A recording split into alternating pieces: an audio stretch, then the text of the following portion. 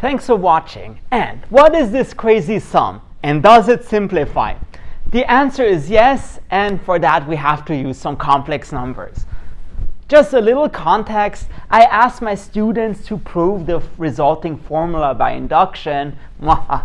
They didn't like it, but the good news is there is a more direct way of doing it. Because what is sine of x? It's the same thing as e to the ix minus e to the minus ix over 2I. Sine of 3x is 3e to the 3ix minus e to the minus 3ix over 2I, etc., up to e to the 2n minus 1ix minus e to the minus 2n minus 1ix over 2I. And then you'll see soon there's something geometric-y going on. So let's factor out the 1 over 2I and separate positive and negative exponents. So this is e to the ix plus e to the 3ix plus plus e to the 2n minus 1 ix and minus e to the minus ix minus e to the minus 3ix and minus e to the minus 2n minus 1ix.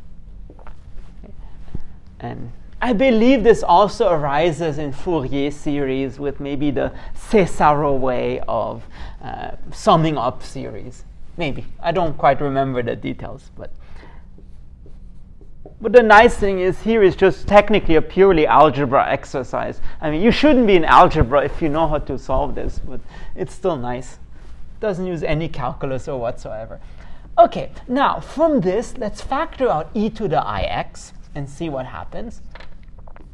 So this is e to the ix times 1 plus e to the 2ix plus plus e to the 2n minus 2ix, and then minus e to the minus ix 1 plus e to the minus 2ix plus plus, this is a slightly more complicated, but this is minus 2n plus 1. So if you factor out e to the minus ix, I think this becomes e to the minus 2n plus 2. So in the end, e to the minus 2, and I think, so minus the following, just double check, minus 2 times n minus 1 ix. And this is great because this is a hidden geometric series. So here, e to the minus 2 n minus 1 ix. I was just going to brag how big the whiteboard is, yet I still overflowed. That's crazy. Okay. And again, the nice thing is this is a geometric sum because this is just 1 plus e to the 2ix, e to the 2ix squared, up to, I believe, the power n minus 1. So by the formula for the geometric sum, all this is the following. This is 1 over 2I times e to the ix 1 minus e to the 2ix, and I believe to the nth power, because it's n minus 1 to the n. Very good. And then over 1 minus e to the 2ix. And then same spiel with e to the minus ix. So 1 minus e to the minus 2ix to the n over 1 minus e to the minus 2ix.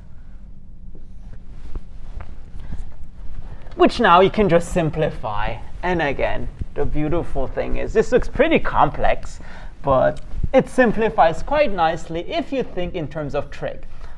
So 1 over 2I e to the ix. All right, 1 minus e to the 2nix. Nix geht hier, if you speak German. 1 minus e to the 2ix, and then minus e to the minus ix. So 1 minus e to the minus 2nix over 1 minus e to the minus 2ix. All right, Now, let's see how to factor this out. And it's quite an adventure. Because this kind of looks like sine, except we need to turn it into such. So for instance, let's factor out e to the nix. Then this 1 becomes e to the minus nix. And then 2nix minus nix. That's just nix. Similarly, let's factor out e to the ix. Then this becomes e to the minus ix. And this is e to the ix, which looks just like sine, except the only thing we need to do is to divide by 2i. So divide by 2i here, and divide by 2i here. And the nice thing is, this factor here cancels out with this factor. Great.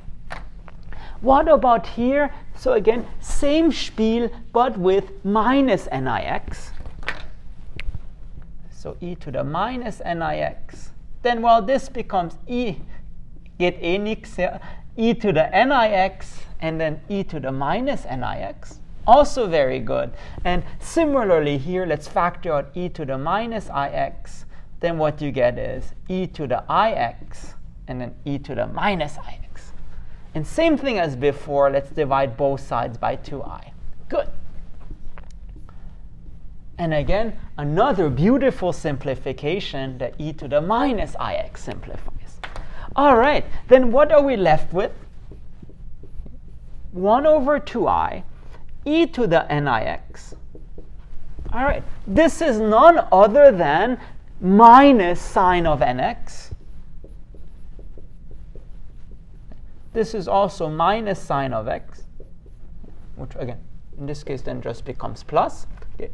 And then minus e to the minus nix. And in this case, even easier, sine of nx over sine of x. And look how cool that is. The term that was so annoying and that was so complicated actually becomes our helper term, because now we have, lo and behold, a common factor. So what we're left with is, I know math is beautiful, but I love how sometimes you discover it's even more beautiful than you thought. So then you get sine of nx over sine of x times e to the nix minus e to the minus nix over 2i. And this is just sine of nx. So in the end, this very complicated formula just simplifies to the following.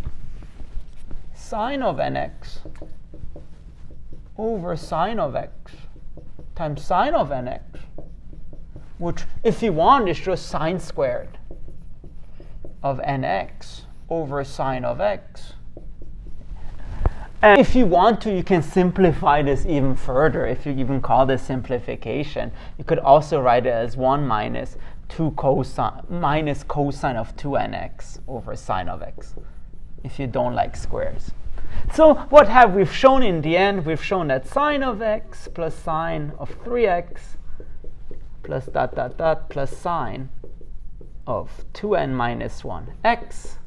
That's the same thing as 1 minus cosine of 2nx over sine of x. Well, how cool is that? All right, if you like this and want to see more math, please make sure to subscribe to my channel. Thank you very much.